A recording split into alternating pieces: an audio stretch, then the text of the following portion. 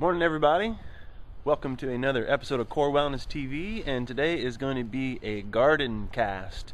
We're starting out our springtime garden, and today I'm going to spend my first time hunting down some nice organic horse manure and redoing our compost pile. That's the heart and soul of this place, and it has been too long. It's time to rip it down, replace it with some new slats. So that's my first job this morning. This one on the left, I just always pile up the leaves from the fall, and of course we throw all our vegetable scraps on there from our kitchen compost. And you know, all last year's garden, everything gets recycled, everything. We'll probably be taking this tree out this year. This big old plum tree we planted here never did us any plums. Got a few plums on it. I think it needs a partner. If anybody knows more about plum trees, let me know what I need to do, because we're going to take this one down because it's just putting too much shade on our garden. So especially when the leaves are on it, of course, and the roots are starting to get into the system. So probably going to axe it, and so also our compost pile can get the sunlight it needs to bake. It's been in the shade too much. So today we're going to start with the compost pile and take the tree down eventually. So back in a minute. We're on our way. I'm getting ready to yank that last board out of there from behind and then put in our new pallets. I'm excited to have a new compost, new life. But this time I'm one pallet short, because last time I had it set up as two separate bins, so I could have two bins going at all time. But I guess we're just going to go to one bin for the rest of the summer. So we'll see how that works out. I may eventually separate it back out, but we'll see how that works. You just got to go with what works for you. I kind of liked having two bins because you could have one cooking and one old one, one new one. But we'll see. We'll see how it works out. Back soon. They don't smell as bad as those. Nope. Oh, that was half of that. Look at that white horse. Look at that again. These guys are making an excellent donation to the garden this year. Thanks to Rob and Layla. Thank you, Rob. Appreciate it. Well, certainly. Oh my gosh, you see Boys are out with our neighbor Jaya today, gathering up for Hit the gate. Hello. Hey, Jaya. Go.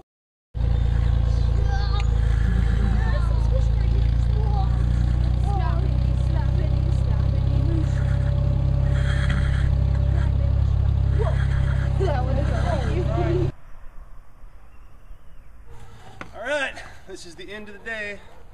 We have 3 big trash cans full of horse manure. Some dry, some not so dry. The stuff that's not as dry I'm going to mix into the compost.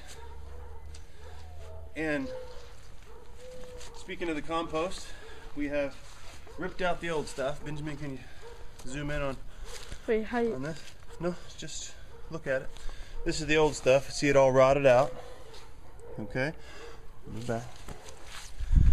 And this is what we did. You can see the new pallets are in, and just stay back there.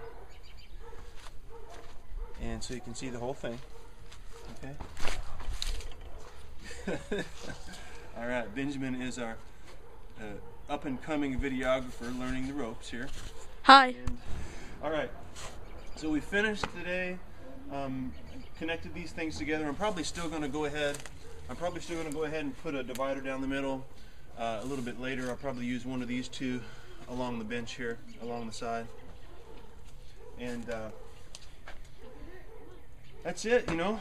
Compost is ready to go. We're just going to keep turning it. We got one of the big lessons to learn about composting is that you want to chop up your stuff as much as possible before you put it in the compost, so it happens faster. So we got to make sure you do that, and just it's really simple. You know, this is all free.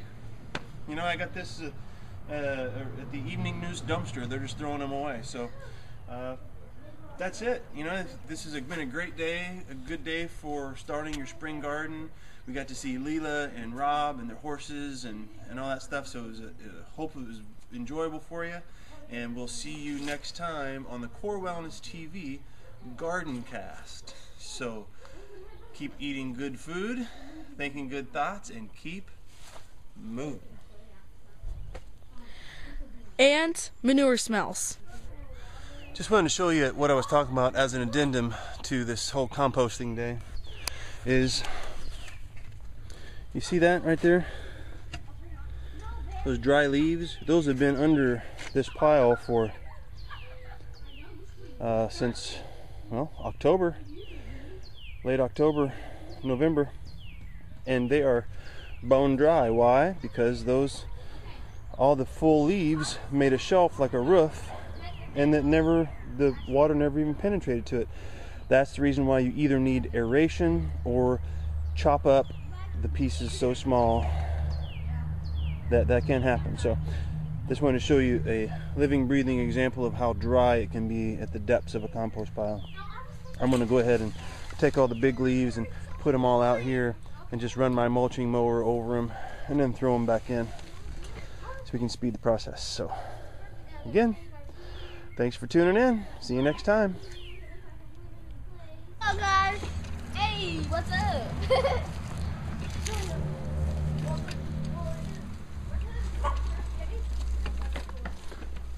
So Nathaniel,